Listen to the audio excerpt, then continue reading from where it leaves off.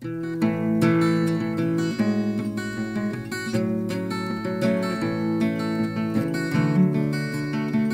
You can pull the mic off. Oh, great. Hi, everybody. Hello. Well, thanks for having me. Thanks, Josh, for inviting me. Thanks I feel really distant from you all. And you can tell it's a Catholic crowd because all the front rows of all the sections are empty. So that's fine, except for you guys. That is awesome. I mean that in a good way. All right. Well, no, seriously, I'm really excited to be here. I'm really pumped. I'm pumped to be talking about the environment on Earth Day. Before we do anything else, I want to actually start with a little game. Okay? Sound good? Anybody up for a game? Yeah. It's not that fun, so don't get that excited. But here's what's going to happen. I'm going to throw out a quote from a movie or a book or something like that, and you tell me what I'm quoting. Okay? Does that sound fair? They'll start pretty easy. So if I said, "May the Force be with you." Star Wars, and you would say, "And with your spirit." Was anybody tempted to be like, "And with your spirit"? Because I was.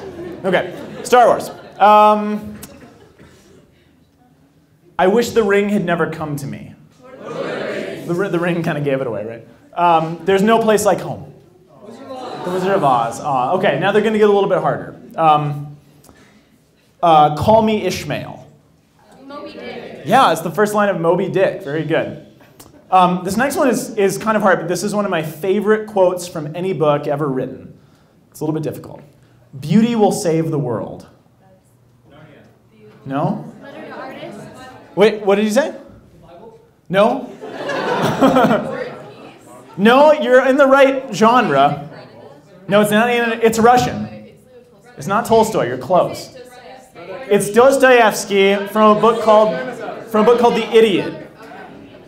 Brothers Karamazov is the only one that anyone ever thinks of. But there's another book called The Idiot, which is a fantastic book. But Fyodor Dostoevsky, who wrote The Brothers Karamazov, his great line said, "Beauty will save the world." I want to come back to that. So put that back in your memory banks.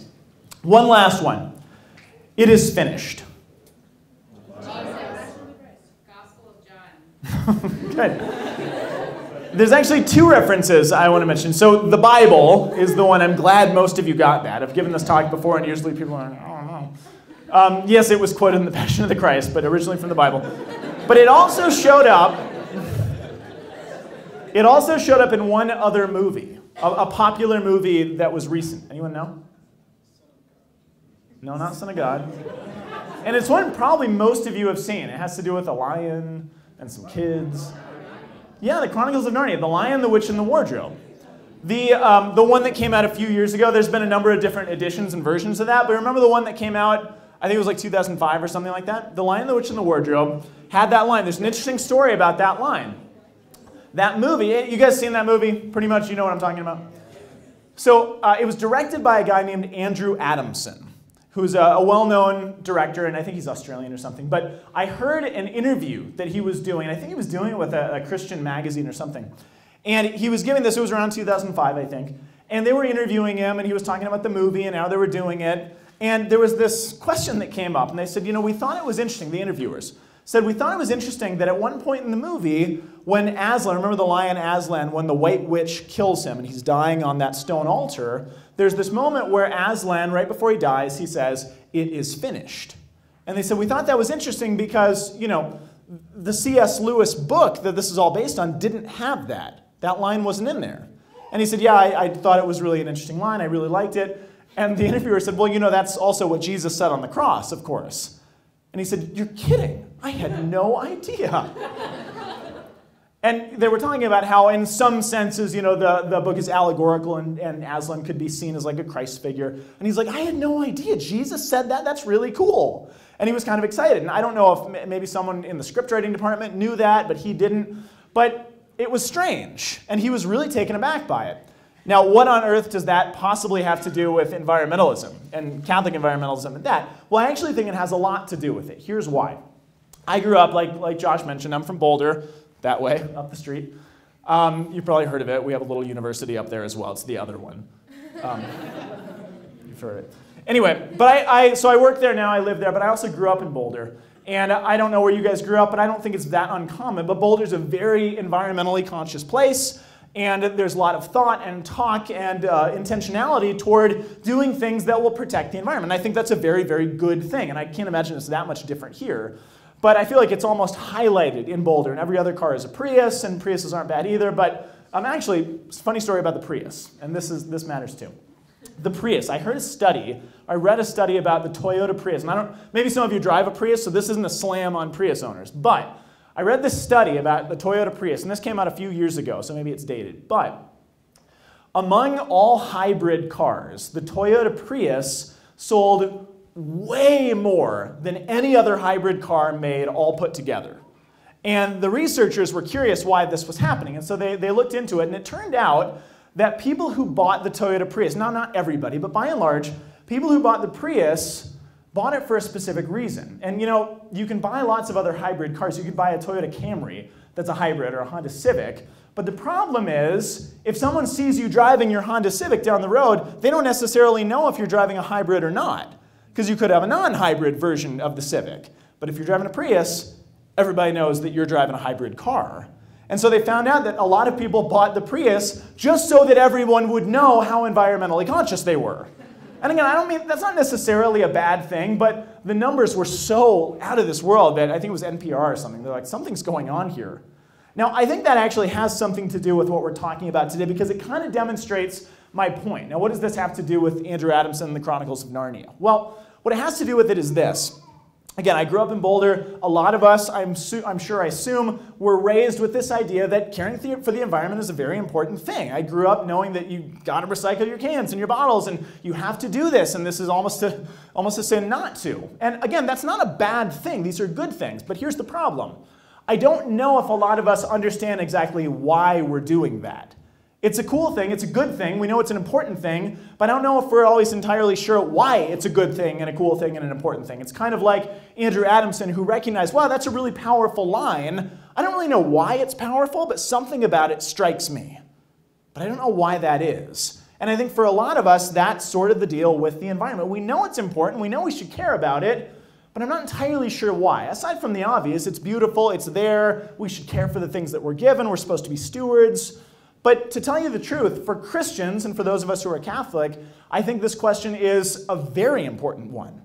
Because we who are Catholics and who are Christians actually have a much bigger problem. Because we have this strange little belief that this world as we know it will pass away someday, don't we? The world will end. And it might raise some people to question, well, why would you care for a creation that is just set to be destroyed anyway? What's the difference? Right?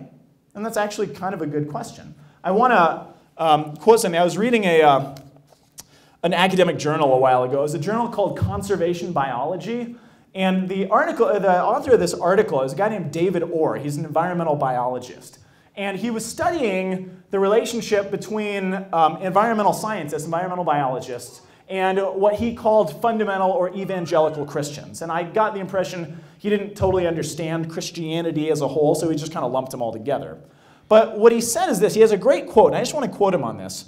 He points to what he called a really interesting convergence of views between conservation biologists, so biologists, scientists who are concerned about the environment, on one hand, and religious fundamentalists on the other hand. Really interesting convergence. He said both of them agree that our world is going to hell in the proverbial handbasket. But after that, the differences are great, and the implications are very different. And what he realizes is we have all these scientists and all these biologists and conservationists that recognize that there are big-time problems in the world and in the environment, and things are not headed in the right direction, and we have to fix it. And he said, simultaneously, I noticed that there were a lot of Christians, a particular kind of Christian maybe, who realized all the same things. The world is getting worse every day. The natural disasters are getting worse. Every time I turn on the news, I feel like we're having the worst whatever one of these that we've ever had before. Right? Hurricane, typhoon, snowstorm, earthquake, whatever it is. It's always the worst one. And I think that's true. I think something's actually escalating. So he said, yeah, Christians are seeing this too, but their conclusions are very different. And the conclusion, David Orr said, of a lot of Christians is that that's actually a really good thing. Because it means the end of the world is coming. And that's what we want, because when the world ends, Jesus will come back. And he says this is a problem. And he's pretty fair as an academic. He criticizes both. He says, the environmentalists just want to throw money at the problem, and they're not really actually looking at why humans are behaving this way. The Christians don't even seem to care about the problem, so they're not concerned about why we're behaving this way. But he recognized that there's this one group of Christians, it's a very big group of Christians, who seem to hold this contradictory view, who recognize that there are things going on in the environment that are problematic, and who recognize that we actually need to do something about that, but who also believe that Christ is coming back and the world will end. Do you see the problem? Creation is weird. There's a lot of problems in nature. We should do something about it, yet Jesus is coming back and it's all going to be destroyed anyway. Do you guys see the problem? Because if you aren't Christians, if you aren't Catholics, if you are faithful, this is a problem that we should all actually have to ask ourselves. Yeah, why does it matter? Because Jesus is coming back. Put that aside for a moment. I want to go back a little ways. We have to take a step back to get this. In 1967, there was a medieval historian named Lynn White Jr. Anybody heard of Lynn White Jr. before? I'm surprised. I'm actually genuinely surprised. Lynn White Jr., here's why he's important. He wrote an essay called The Historical Roots of Our Ecological Crisis. It was published in the journal Science in 1967, and it is the most quoted journal article on theology and the environment ever quoted anywhere. It's always brought up. It's always cited. If any of you guys are studying ecology or biology or anything in that field, I bet your professors know that name because he's very important. And basically what his article said is that any ecological crisis that we have faced or will face is the blame of the Judeo-Christian worldview. It's Christianity's fault. And specifically, it's the fault of the Bible, Genesis. And he didn't say this as a joke or tongue-in-cheek. He felt very strongly that, in a nutshell, Christianity introduced, for the first time in human history, this worldview in which human beings are now pit against nature. And all of a sudden, human beings are not only sanctioned, but encouraged to exploit nature, to use nature solely for whatever human beings can get from it or pull from it for our own good, and see no good in and of itself to creation, right? And he points largely to Genesis to show this. What's interesting about White is he didn't think giving up on Christianity or secularism or technology were the answer to this. He thought we needed to rethink Christianity in general. And again, I don't think White was correct in this, but his solution was essentially to strip down the barriers between human beings and nature, and to say essentially that human beings are no different, we are no better than, we are not really separate in any way from the rest of nature. We're all the same. And to some degree that's true. I mean, we're all a part of this, but it's problematic if we're actually no different than the created world around us. And where that led him was all sorts of different understandings of what we could do. And for him, it sanctioned things like abortion. It sanctioned euthanasia. It sanctioned population control. In the same way that we need to deal with overpopulation of deer or something, or an overpopulation of wolves in Yellowstone National Park, which happened a few years ago, it's the same way we should deal with what we see as overpopulation of human beings. And it's no different. We should deal with it in the same way. That's a really problematic way to view the world, I think. Now, here's the question. Is Lynn White Jr. right or wrong?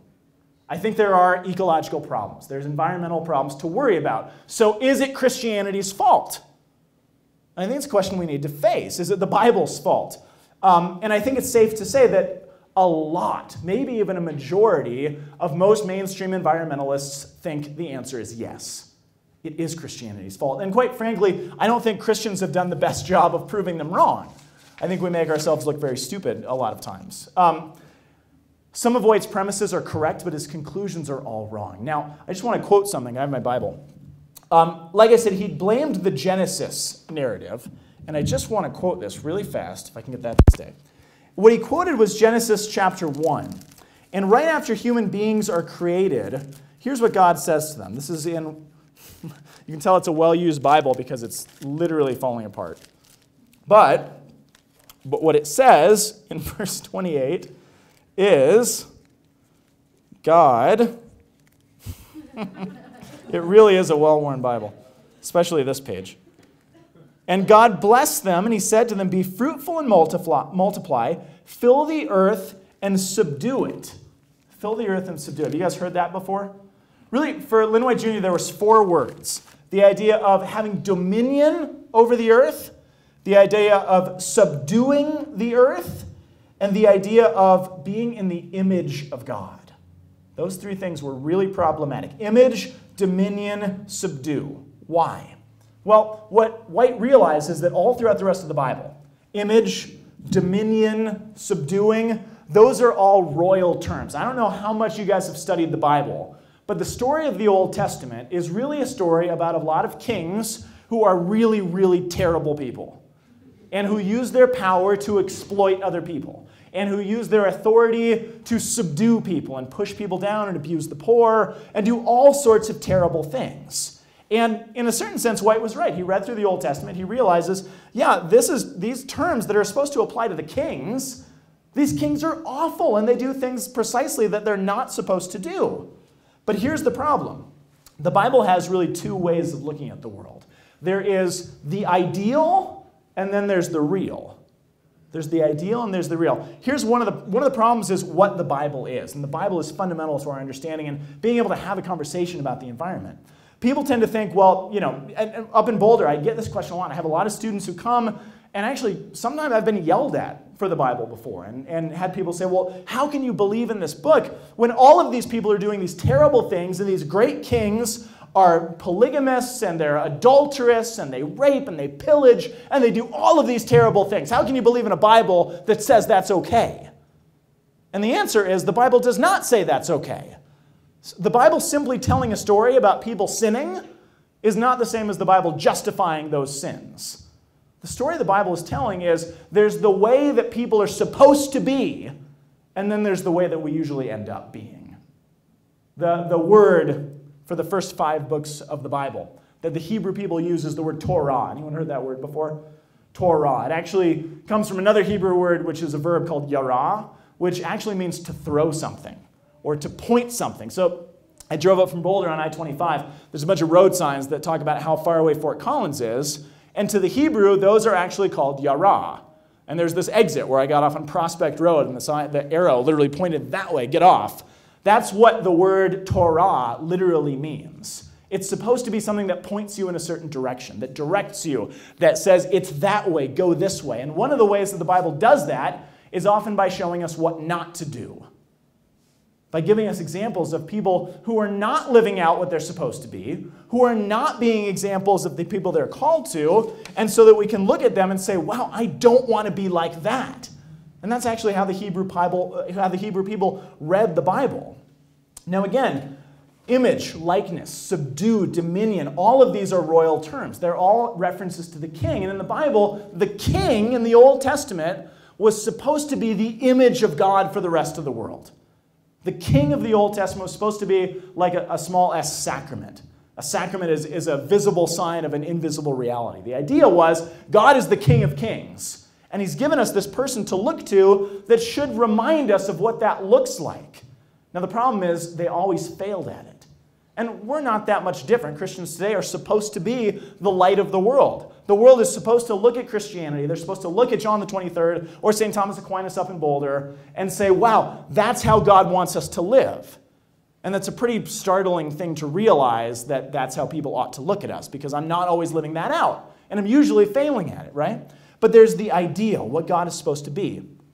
Now, to really understand and unpack this idea, we have to take a step even further back than that. Because what the Bible is asking human beings to be is people who are in the image and likeness of him, who are representatives of him. So take a step back.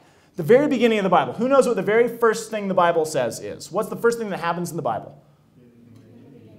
In the beginning. What happens in the beginning, though? What's in the beginning? Darkness, some people said God, somebody said water. What's in the beginning? It's definitely not nothing. The first 4 words of the Bible are, in the beginning, God. In the beginning, God. Now that sentence continues and said, in the beginning, God created the heavens and the earth was a formless wasteland, and what some of you said. But it's fundamental that we get that. In the beginning, God. Before there was anything else, there is God. Well, who's God? Well, the God that we know and the God that Christians believe in and profess is a God that we believe is so perfect, so real, that the very word that God speaks is so real and so tangible that it actually is another person.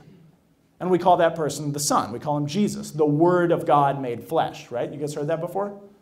God is so real, his word is another person, and the love relationship between those two persons is so real and so tangible that it too is another person. We call that the Holy Spirit, right? That is the God that the Christian tradition believes in. A God who from the beginning is fundamentally relationship, community, family. That's the God we believe in. That being said, what happens? What does that God who is community fundamentally do? Well, then he begins to create. And we kind of know this story, right? So God creates the heavens and the earth. He creates the plants and the dinosaurs and everything else, and then humanity. And you can kind of take a step back. And some of you may have heard me talk about it. I know some of you and some of you have heard me say this. But you can take a step back and you can look at this whole picture in terms of 4 relationships. Remember, God is fundamentally relationship. And I've heard it said that we were created from a relationship for the sake of relationship. We're from relationship for relationship. That's who we are. That's who God is. That's what it means to image him. So in the beginning, there were 4 relationships. The Catechism, I'm ripping this off of the Catechism of the Catholic Church. And it says this explicitly. It's in paragraph 400. But it says, in the beginning, there was a relationship, number 1, between human beings and God. So there's 4 things that define everything around us. So first of all, human beings were in a good relationship with God. It made sense. Remember there's those lines in Genesis, Adam and Eve walked with God in the cool of the day, they chatted. I mean, wouldn't that be nice to wake up in the morning and be like, hey God, what's up? Hey Scott, how's it going? That would be wonderful. But we don't have that. But in the beginning, I don't know, they had some semblance of that. It made sense. So there's a relationship between human beings and God. It's good. It makes sense. We do what we're supposed to. Number 2, there's an internal relationship. Human beings are what we're supposed to be. I don't know how many mornings I've gotten up and looked in the mirror and you know when you're just like, oh man, you were just a wreck today, you know? Last night, one of my kids kept me up all night and I was tired and I looked in the mirror at like 5:30 and I'm like, oh, you suck, Scott. But there was actually a time when that wasn't so. When we were actually properly ordered and we could have looked in the mirror and actually loved what we saw because we recognized, wow, God created me, I'm beautiful, this is good.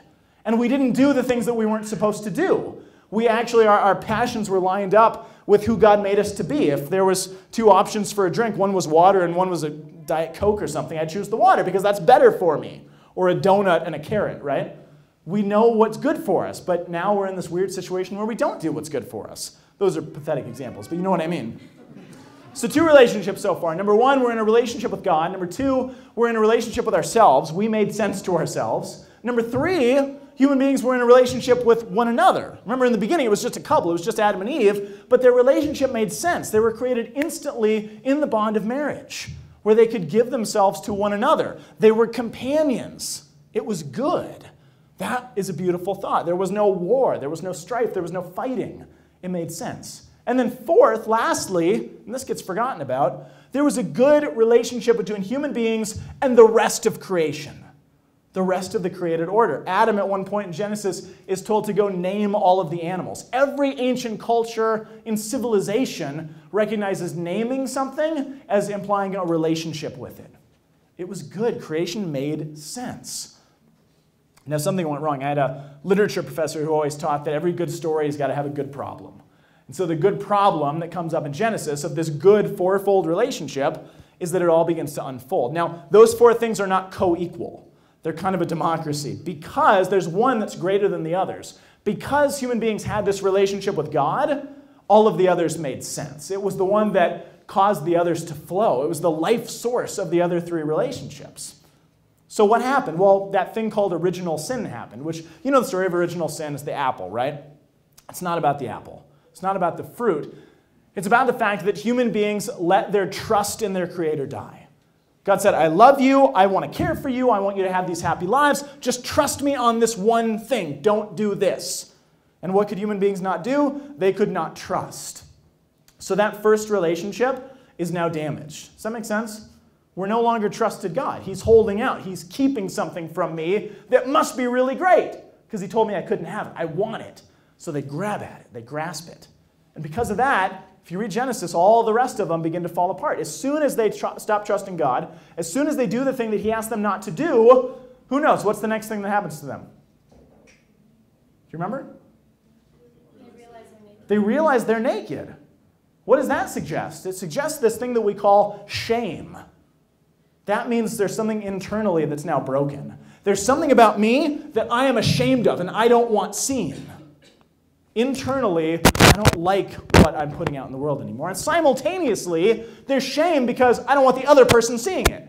Because, St. John Paul II wrote about this, called it the moment of original shame. And he said there was probably this moment where Adam or Eve, whoever it was, realized, wow, I can actually look at that person now in a way that I probably shouldn't look at them. That is for my own benefit, something I can get from them. And if I can do that to the other person, they can probably do it to me as well. I better cover up. So simultaneously, we're ashamed of something, and we don't trust the other person. They all break down. And then lastly, when God finds them, and he comes looking for them, he says, where have you gone? He says, well, here we are. First they hid from God, then they hid from each other. When God gives the punishments for this original sin, for not trusting him, does anyone remember what the punishment that Adam receives is? Toil, yeah, that's a part of it. Is it just work? Is work the punishment? Anyone know? It's very specific in Genesis. Do you know? That the earth will be against him. The earth is going to oppose him, literally. That's it. It's not just work. You remember, what was Adam's job in the beginning of the Bible? He was supposed to protect, guard, but he had to put it in normal terms that we think about. What was he supposed to do in the world? To till it. To till it and keep it. What do we call people who till and keep soil? Farmer or gardener. That's what he is. He's a gardener or a farmer. That's his job, to till and keep and protect the world around him. Now all of a sudden that job, that's good. That's why the Catholic Church has always fundamentally said work is very good. It's good that we have bodies that can do things and have manual labor. Those are really good. But now, with this sin, the earth is going to oppose him. The work is going to become, like you said, toilsome. And he's going to sweat and bleed and get blisters and thistles in his hands. And there's going to be weeds and all sorts of stuff that is going to be very difficult. The earth will oppose you, so says Genesis. Now imagine this. Picture a world in which we don't always trust God, where we do the things that we're not supposed to do, we're ashamed of ourselves, where we fight and distrust the people around us, and where the created world around us is actually pretty scary. We run Camp Wojtyla, like Josh mentioned, with this outdoor program. We take young people into the wilderness. I can't go into the wilderness in the middle of the night by myself because I'm scared of the bear that's going to eat me. Or I don't know if you guys go camping alone. I tried it once and it was just terrifying. I'm like, I hate camping alone. This sucks. I want somebody to talk to and I'm afraid a bear is going to eat me. That suggests to you that there's something wrong with the world around us.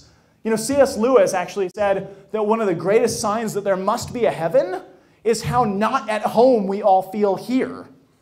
We're just not comfortable here. There's something wrong around us. We're always kind of looking for something else. We're freaked out by everything. We're a disaster, right? Something's wrong. But think about this. A world that we don't trust God, we do stupid things that we're not supposed to do, we fight with the people around us, and the created world is just kind of freaky. Does that sound like the world we live in? I'll say it again. We don't trust God, we do stupid things, we fight with the people around us, and the created world can be really scary. Is that the world we live in? Yes. No. It sounds like it, doesn't it? Does it sound like the world we live in? Yes. Is it the world we live in? No. And this is the crux of all of Christianity. So if you forget everything else tonight, remember this. We live, and I'm ripping this line off from a good priest friend of mine who had a very brilliant line. His name is Monsignor Swetlam, and I'm stealing it from him. But he said, we do not live in a broken world. We do not live in a broken world. We live in a broken but redeemed world. We live in a broken but redeemed world. And this is the story of the New Testament. And what the New Testament says, Romans 5 rather, begins Paul's whole explanation of what Jesus, this person from Nazareth, has done, is that through Jesus, we now have reconciliation between humanity and God. He's bridged that first relationship that Adam and Eve broke. And because of Jesus, that bridge is now That gap is now bridged. And if that's true, and if we actually have reconciliation with God as human beings through Christ, then what does that mean for those other three relationships? It actually means that they should begin to work themselves out, doesn't it? That the Christian belief and the Christian teaching fundamentally is that you actually can be the person you're supposed to be. You actually don't have to look in the mirror and hate yourself. You can recognize, no, I'm actually created good. And I might not feel like it all the time, but that's reality. And we don't actually have to be a world that's full of war and strife. We can actually have a shot at reconciliation. As, you know, as touchy-feely and nice and naive as that sounds. That's the Christian reality. And if that's all true, then we can actually see the natural world around us in the way that it was originally meant to be seen, which was in part a classroom to teach us who we are and who God is. That's the Christian faith. Now here's the twist. There's a line. One of my favorite lines, I'm writing my doctoral dissertation on it. It's in Romans chapter 8, and I think it's the climax of Paul's whole thought. And I don't know if you've heard this before, but Romans 8, 19 through 22, Paul says, creation itself. Paul, by the way, in the book of Romans, he's been giving this long explanation of faith and justification and how to be saved, and this is what Jesus has done. And then randomly, out of nowhere, he says, oh, by the way, creation, the world around you, is groaning out in travail, like a pregnant woman, literally, waiting for the revelation of the sons of God. And then he moves on to talking about something else. And I've done a lot of study on this. And if you go to any academic library or seminary, you find almost nothing written about that line. Because everyone's like, we don't know what the crap Paul's talking about there, because it makes no sense. Creation is groaning out. Okay, Jesus has done this. We're baptized. We die to ourselves. We're new people. He's a new Adam. Old Adam sinned. Jesus has reconciled us. Oh, by the way, creation is groaning out like a pregnant woman. Oh, yeah, then Jesus gives us hope so we can live. You're like, what? It's just thrown in there. Now, if you recognize those four relationships, it actually makes perfect sense.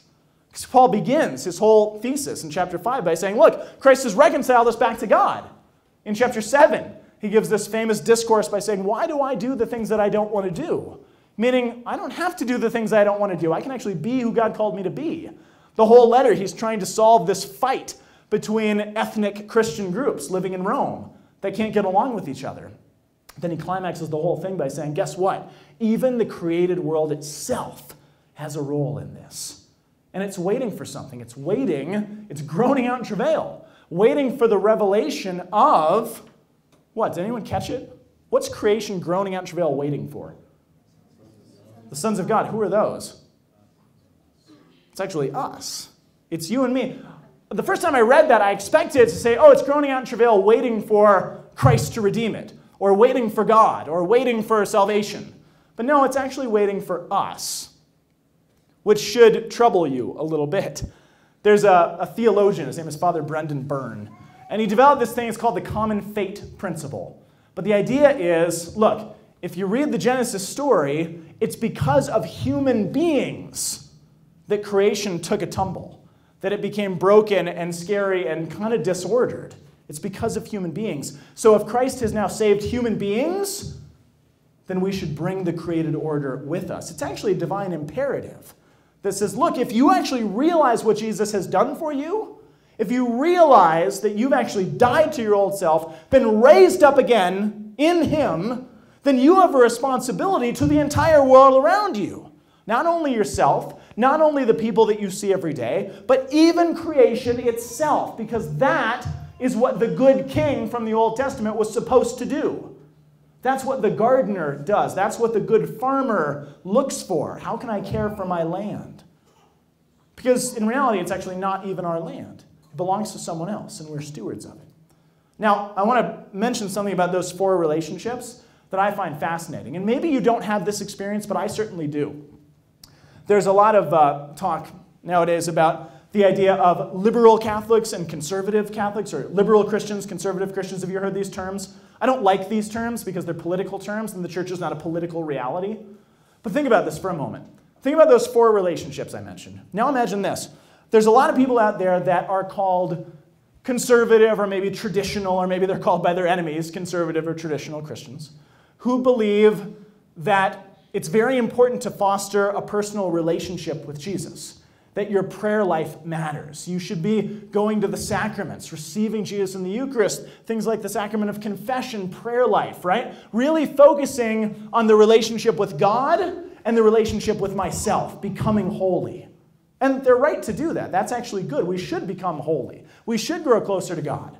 But sometimes it's done at the expense of the other two relationships. Now, there's also people that are often called either liberal or progressive Christians, or maybe they're called by their enemies, liberal or progressive Christians or Catholics, who really emphasize, no, we should care for the poor and think about social justice and recognize the people around us, immigrants and poor and unwed mothers and things like this. And we should care for the environment, the natural world. It's an imperative that we have. And they're right to do those things, but not at the expense of the other two relationships. I actually think you can divide these four relationships almost exactly down political lines of what people think is most important. And I think that is utterly diabolical. Because we actually, those of us who are Christians, believe in a God who died so that all four of those parts of what make up the human life could be reconciled and could actually be lived out. To split them in two, and not only that, but to pit them against one another is an incredibly dangerous thing to do. And this is why I'm firmly of the belief that good, faithful Catholics should be on the front lines of the environmental conversation, saying why this actually matters. Now, this all brings us back to the original question, right? Okay, that's all great, and that's all nice that Jesus has done this, but the reality is Catholics believe he's coming back and the world's going to end. So that puts us back in the same spot, doesn't it? Why are we, maybe you've heard the analogy, just rearranging deck chairs on the Titanic? Okay, the ship is sinking, so let's rearrange the chairs and make them all look pretty. That's dumb. But it's not dumb. Here's why.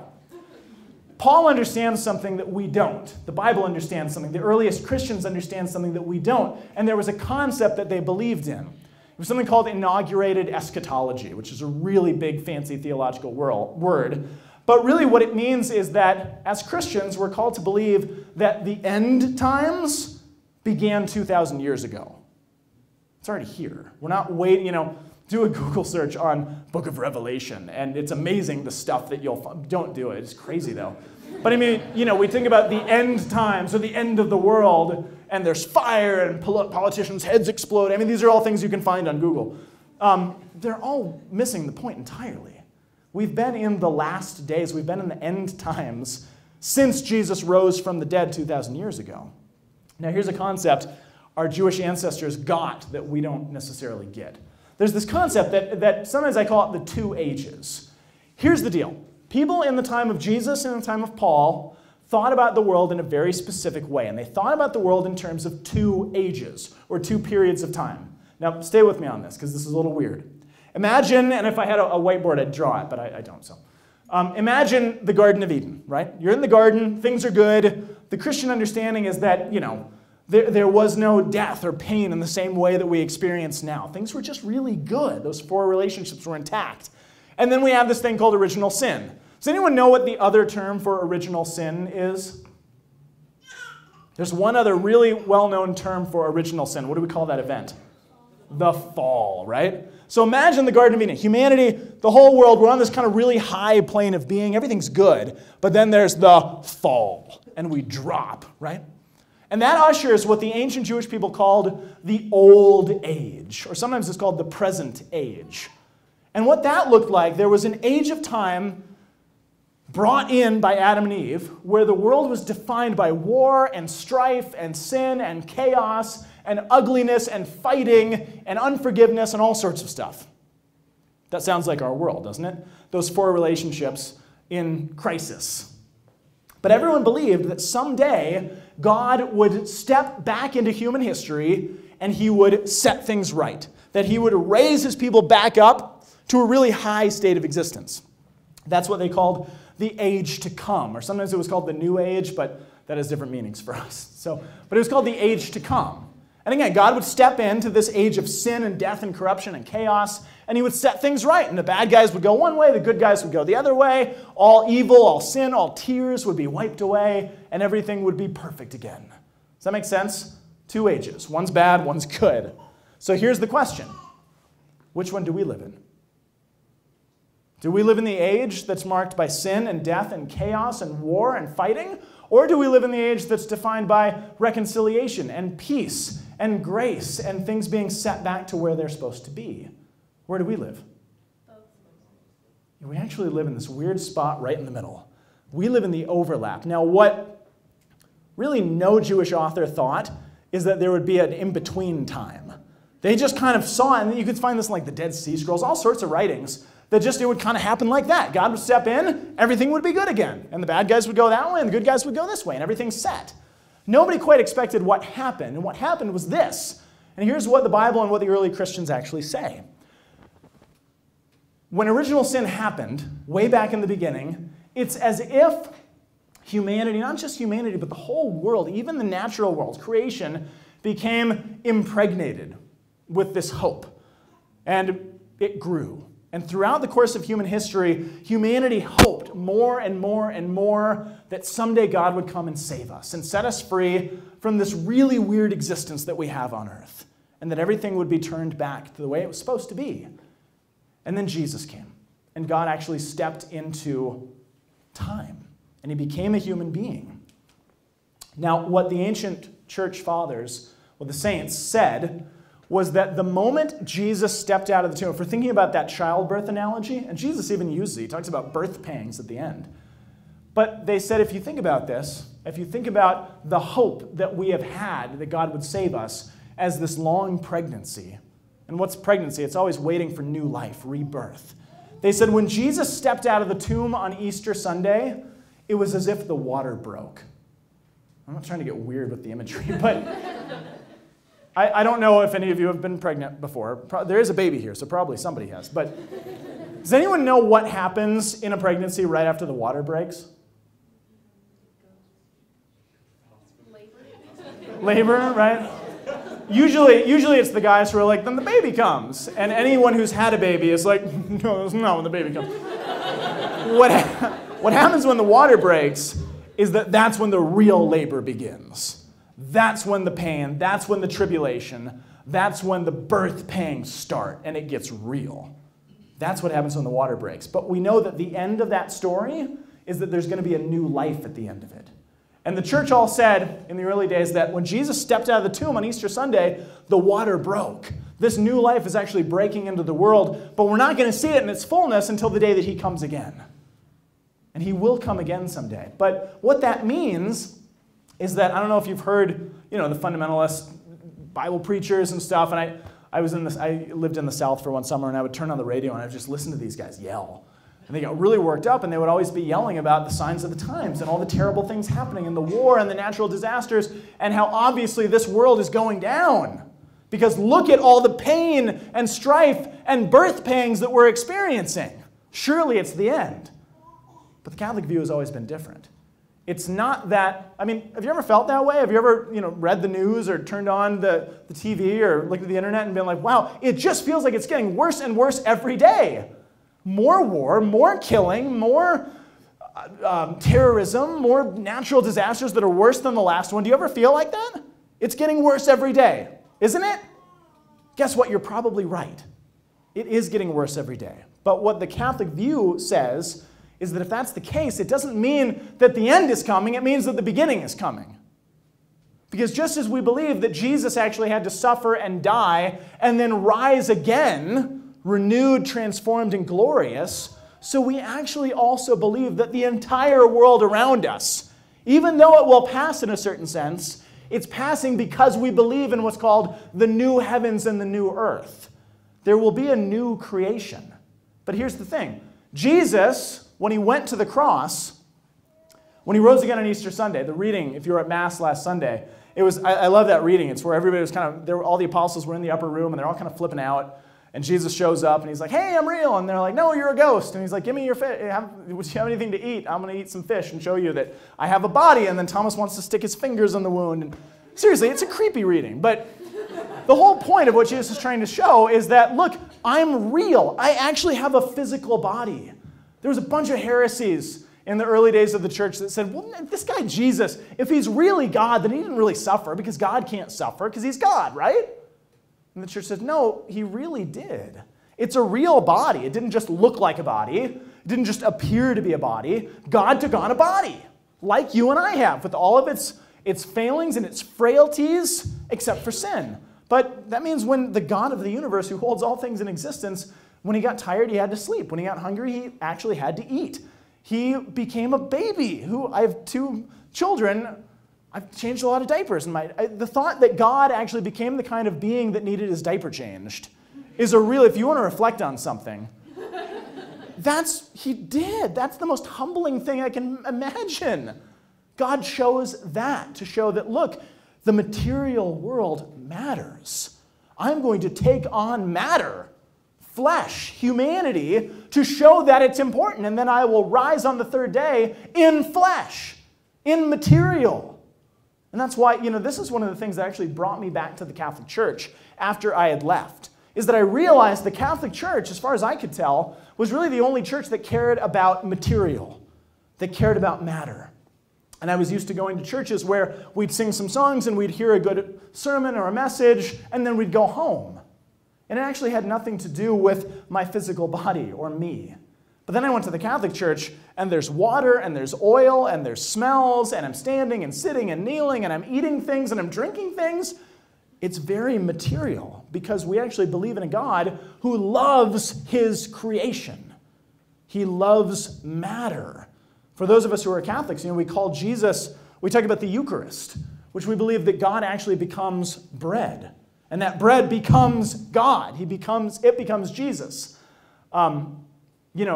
Think about that for a minute, if you are Catholic, and even if you're not, think about it. Bread. The idea of bread. Every culture in the history of human civilization, what has bread always symbolized? Not just food. Bread has always had a much deeper symbol for every culture in human history. What is bread? Bounty. Not just bounty, it's more specific. Bread is life. Bread is life. It is a common denominator in all cultures. Meat is subsistence, vegetables, things, these are things we eat, but bread has always been the symbol and the sign which represents life. Bread is life. So what does God do? God becomes the very thing that represents him. Life becomes the thing that we've always thought of as the symbol of life. God becomes the symbol that he is. Because it matters. Because the material world is important.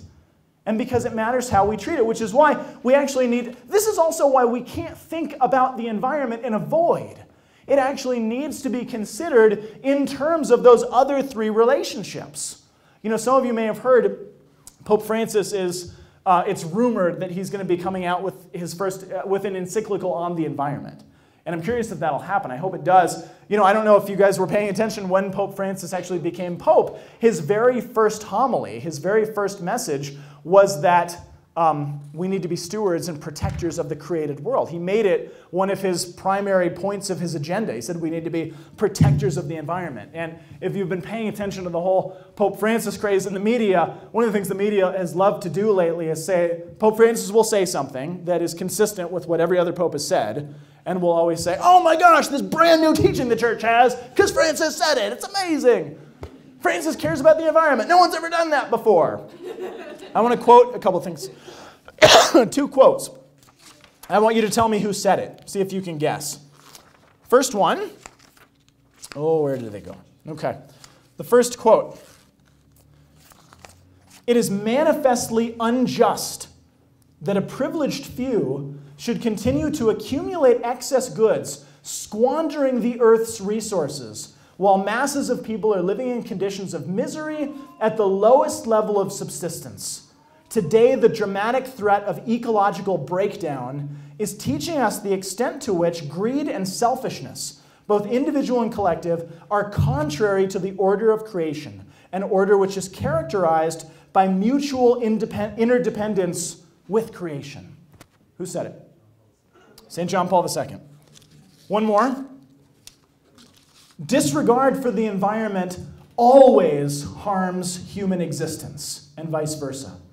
The destruction of the environment, its improper and selfish and violent use, its hoarding of the earth's resources, cause grievances, conflict, wars, precisely because they are consequences of an inhumane concept of development. Who said it? Jesus. No, it wasn't Jesus. Guess? Pope Benedict XVI. The one who the media often portrays as the super conservative, never touches stuff like that Pope. He says, look, the dangers of the environment are what cause wars. Our mistreating of the environment, our improper, our selfish hoarding of the world's natural resources causes war. And he's absolutely right. Why? Because we don't live in a void. Those four relationships, the Catechism talks about those four relationships as harmonies. I don't know if any of you have singing experience, but what happens when one part of a four-part harmony is off? The whole thing doesn't sound good, right? Angie knows. The whole thing sounds bad. So what happens if one or more parts of those relationships with which Christ has reconciled is off in our lives? It's bad. It doesn't work. Now, you might be able to pass, you might be able to get through, but it's never going to flourish. And what Christ actually offers us is a life where he wants us to flourish. Here's the point. What Paul tells the very first Christians, the very first people who are actually dealing with and grappling with and trying to understand what the heck Jesus has done, the very thing that he tells them is, look, if you understand what Christ has done for you, then you have to recognize that he's actually changed who you are. He has changed the relationships of the people around you. He's changed the way that you need to interact with people. And he's changed the way that you need to look at all of creation. Because guess what? Creation itself, the mountains, Poudre River, all of it is groaning out in travail like a woman giving birth, waiting for you to bring the new life to it that it's expecting. Now, how do you do that? What does that even mean? Well, what it means is that we're actually called to do the very thing that Adam was called to do in the beginning but failed at. We're called to be gardeners. We're called to be farmers. And I'm not a farmer, I'm a theologian, which is a far cry from farming, but we're called to actually treat the world in a way befitting of the kings of the Old Testament, in a way that actually images the God who created us, the God who, as Catholics, we believe loves the material world, uses bread, uses water, uses wine, uses oils, uses the human body to stand, sit, kneel, sing, actually use the material things that he's given us because they are fundamentally good. And we also believe that he's going to come back one day. And we believe that when he does come back, that we're going to actually have to account for what we have done. We're going to have to say, have we been faithful stewards? If you read the Bible as a whole, and if you look at everything it says about the end, if you look at Revelation, and there's lines from Isaiah, the Gospels, everything about the end of the world, the second coming, I guarantee you, if you go and do a search on this, you will almost never find references to us as humans going off somewhere. You will always find references to heaven coming here. You ever thought about that? We've got a twisted view on the end of the world. Because what our culture has taught us, even the Christian culture, what it's taught us is that there's going to come a time when we get to get the heck out of this place that's hard, and we suffer, and we sin, and we fight, and we have war and strife, and the creation's scary. Someday Christ is going to come, and I can get the heck out of here. That's not Christianity.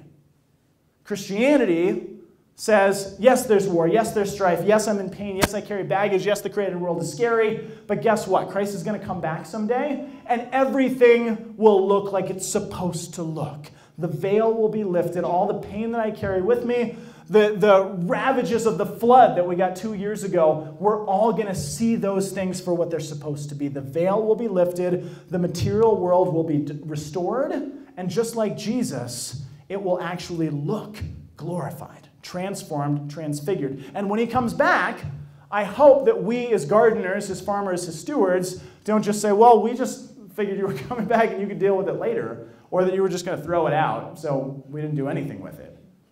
I mean, it sounds trite, but we actually have to consider that. Is it any coincidence that when Jesus rises from the dead, if you've been paying attention to the Easter readings at Mass, is it any coincidence that Jesus, think about this, was buried in a garden? Do you know that's where his burial spot was? It was in the midst of a garden, which means when he rises from the dead on Sunday, He is something coming out of the ground in a garden, like a new plant. And when the women come to the tomb to find him, they recognize him as a gardener. Here's a gardener buried in a garden, rising like a garden, recognized by the women as a gardener. Do you think Christ is trying to tell us something about the way that we're meant to interact with the world? I didn't come here tonight with the idea that I was going to give you all these practical tools and ways to go out and care for the environment. That's not my intention. My intention in this talk was to demonstrate that we as Christians have reason to consider the importance of the material world. What you do with that is up to you. What conversations that sparks is up to you. But what we do need to realize is that in Christ's vision for humanity, matter matters. We'll close there. Thanks, everybody. I appreciate it.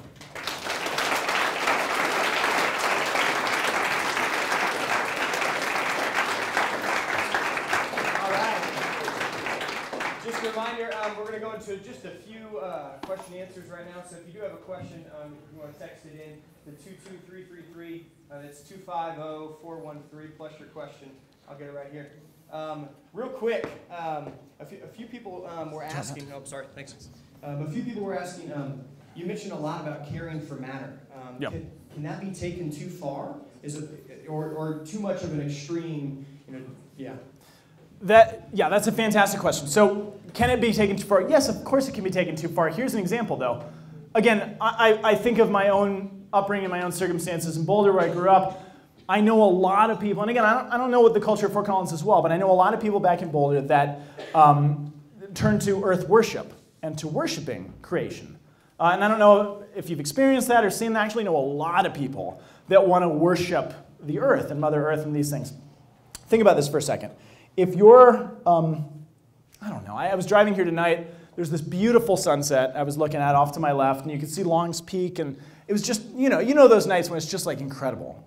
And I was looking, if you didn't know that there was a God, and you saw this profoundly beautiful image, this profound beauty, wouldn't you, well, let me put it this way. Let's change the example. Say you didn't know what a mirror was.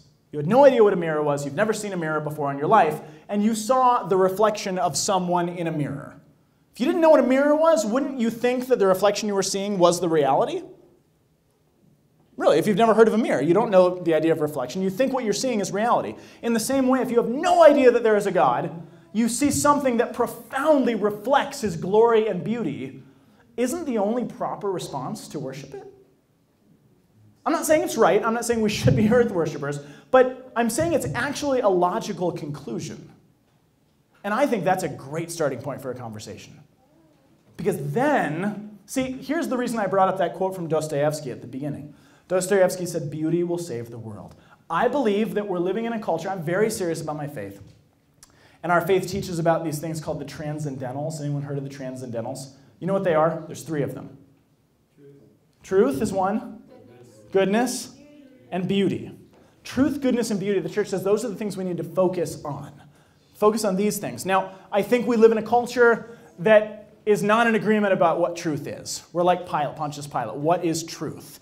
And you can get into an argument with somebody across the street on campus about what you could possibly defining as truth. Well, my truth is different than that. This is what your truth looks like. Truth, you can get nowhere. Goodness, what does it mean to be good? Well, that even sounds like a generic term. What is goodness? Well, I'm good because I'm allowing these people to do this, or I'm good because of whatever. We can have all sorts of conversations about goodness. But beauty. Beauty is hard to argue with. It's hard to argue when you see a profoundly beautiful sunset over Long's Peak. That simply touches something in the human heart. It just does. That's how we're made. We're made to recognize that. So I'm convinced, utterly and completely, that if we actually want to get to the culture with the good news of Jesus Christ, the way to do it is not necessarily through truth, although we have to use truth. It's not through goodness necessarily, although we use that, but we can do it through beauty.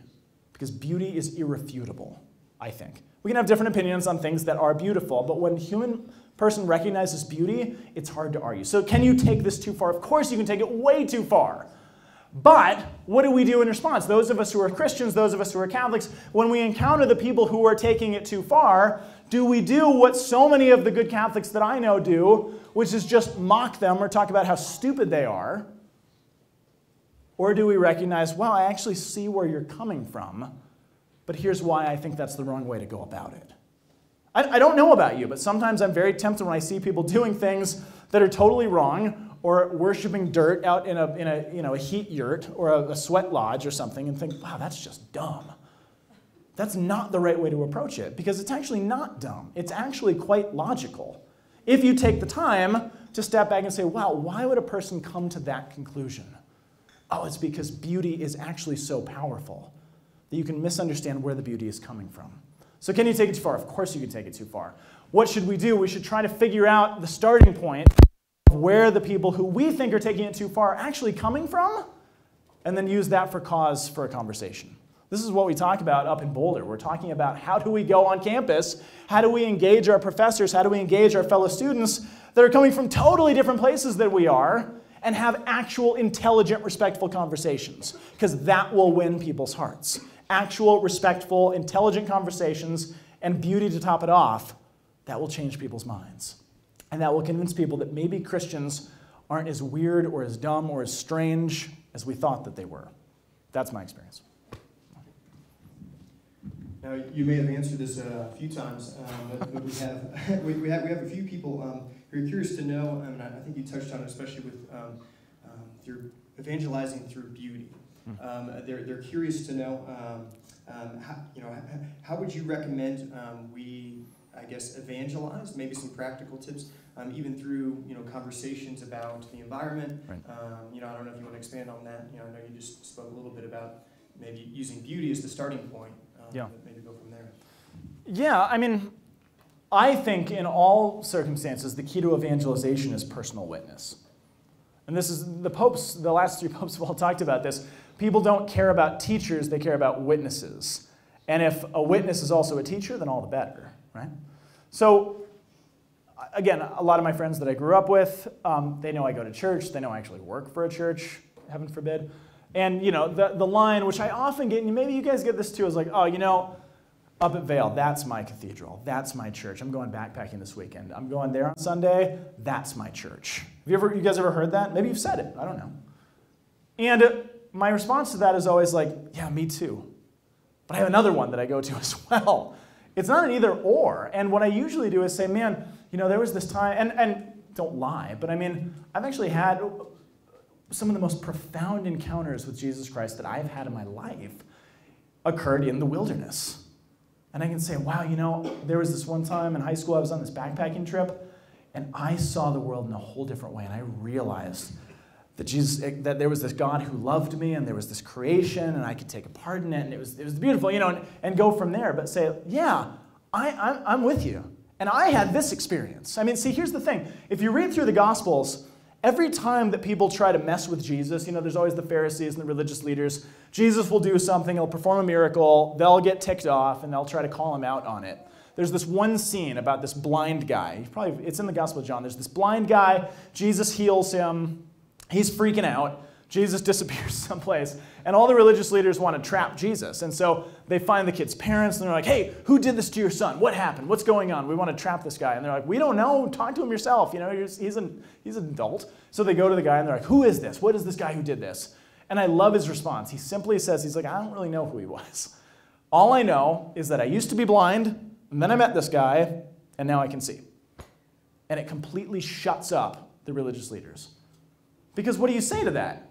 He's not making a claim about Jesus' divinity or making this claim that's theological. He says, here's where I was then I met this guy Jesus, and here's where I am now. That's the best kind of witness you can ever give. Don't meet somebody and give an apologetic for why, A must equal B, which equals C.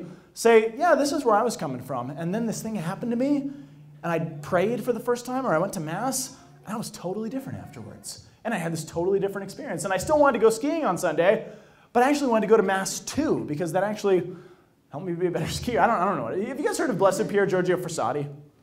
He is one of my favorite saints. Part of the reason why is because he embodies those four relationships in a way that I've actually never seen embodied before.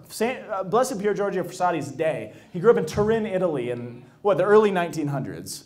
And his typical day would consist, he would get up early, he would do his daily prayer, he would go to Mass, he would connect with his Creator, he would work on his own personal holiness by prayer and receiving the sacraments. Then he would go out and usually climb a giant peak or go skiing or go scale a rock face. And there's all these pictures of him like smoking pipes on top of these awesome mountains. He would go and he would fall in love with the created world. Then he'd come back home and he'd work in the soup kitchen or he'd serve the poor for a few hours and then he'd go home.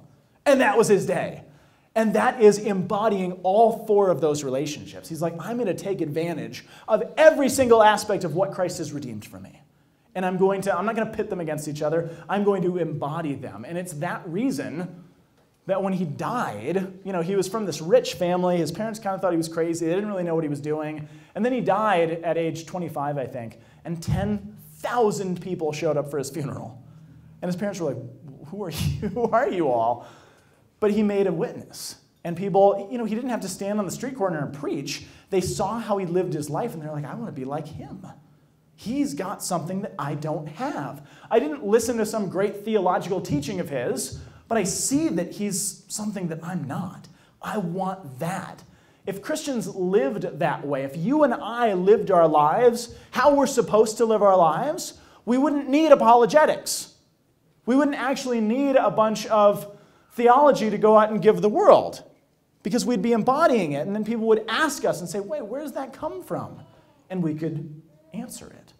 That's evangelization. That's the key to it. I don't do it well, but I'm profoundly moved. I've only worked in university ministry up in CU for a couple of years, and I was working in other realms before that, and I'm so profoundly moved, and I'm sure you guys are the same way, or at least I hope you are, about how many students I have coming into my office on a day-to-day basis saying, here's what my professor said, I disagree with it. How do I actually talk to him or her? But how do I not just attack them?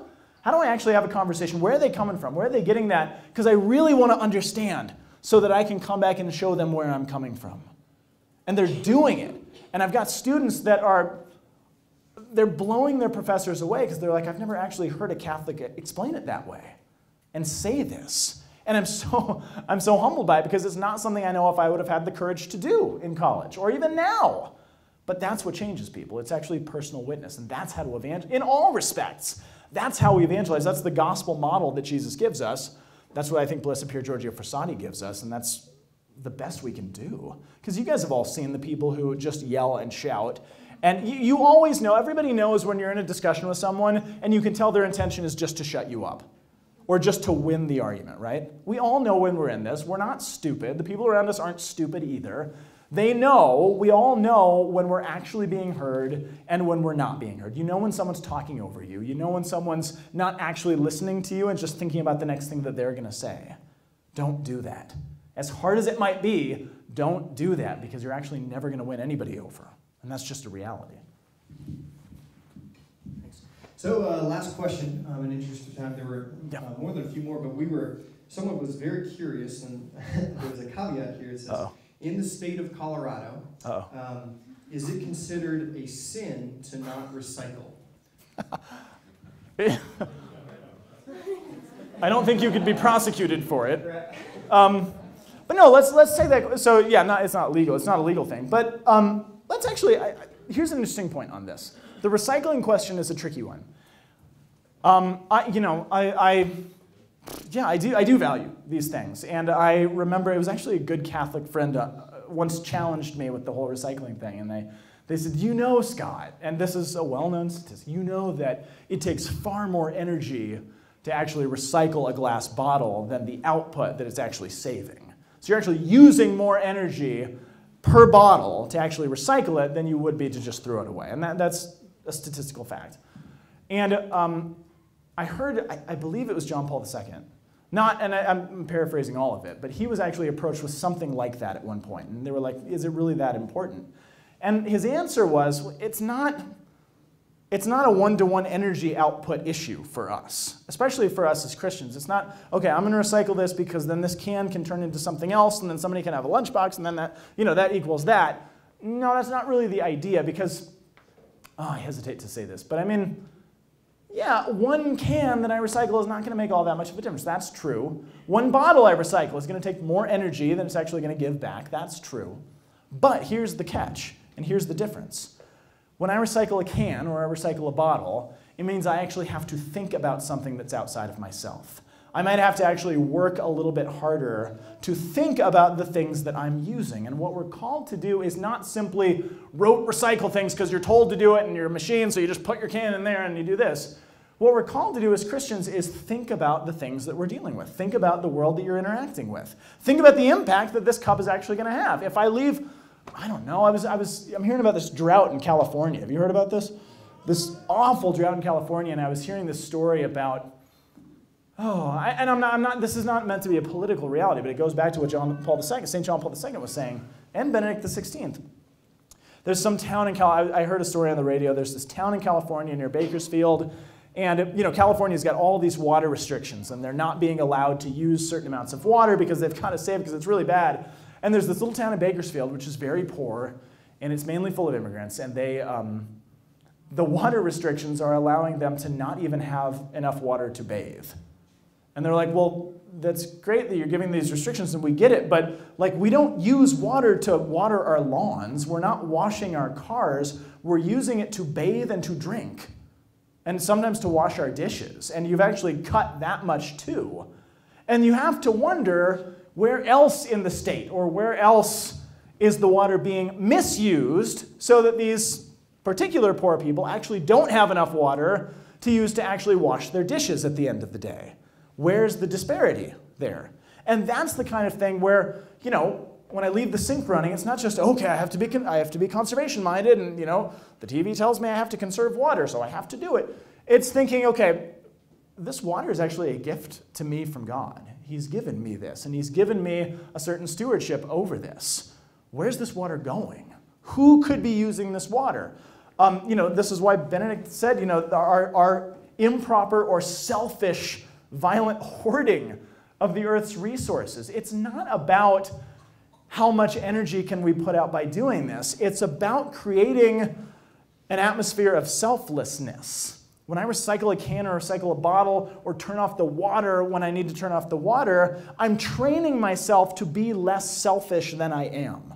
Because my temptation and my natural predisposition is to be selfish. And it's to leave the water running longer than I should have because I want it to be more comfortable, or to throw the can in this trash can because it's just closer and I don't want to walk over there. But again, it's not about the can, it's not about the water, it's about creating predispositions of selflessness in ourselves. That's why we're supposed to do these things. And if the greater good that actually comes out of it is actually processed in the right way, then all the better.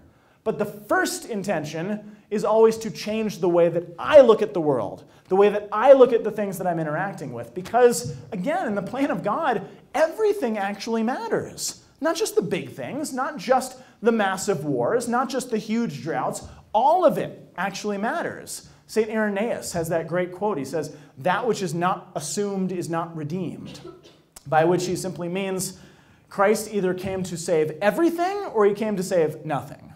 It's an all or nothing deal. He came to save every single person walking around out there, every single person in every frat house, in every bar, or he came to save none of us.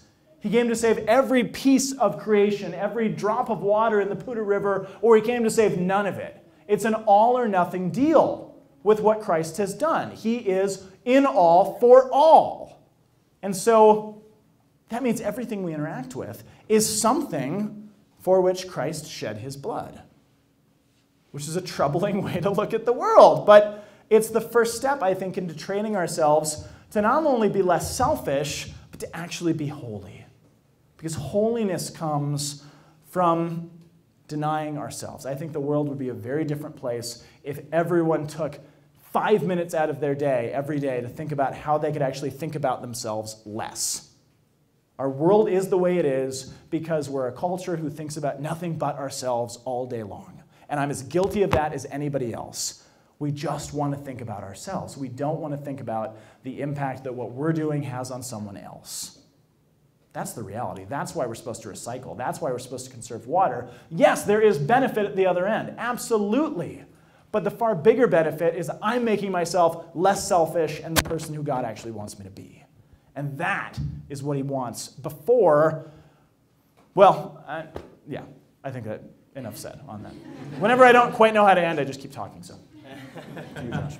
All right, let's give it up one more time for Scott.